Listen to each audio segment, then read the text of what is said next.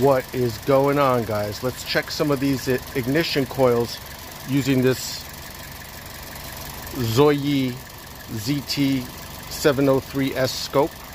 So I have it set up with one of my adapter leads and a US quarter, which is going to be used for as an inductive pickup on the coil-on-plug ignitions.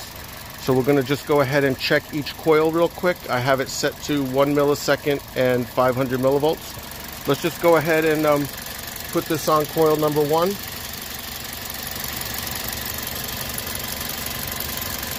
There's our signal. Okay, I got a trigger also to hold the, the spike in position. So that's cylinder 1. Let's go over to cylinder 2.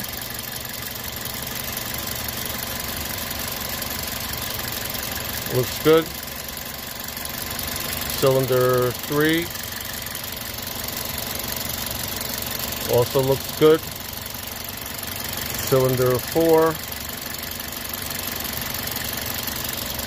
Also looks good. So this gives a way to quickly check that the coils are actually firing, and the waveform looks pretty good. You can actually, let's go back to cylinder 1. And again, just put that on there.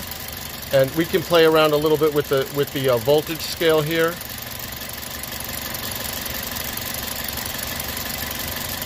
And we can play a little bit with the time scale.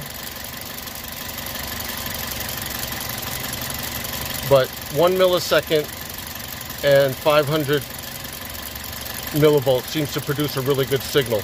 So I just wanted to show that to you guys. I thought that was a quick, easy way to, check the function of your coils in about a minute.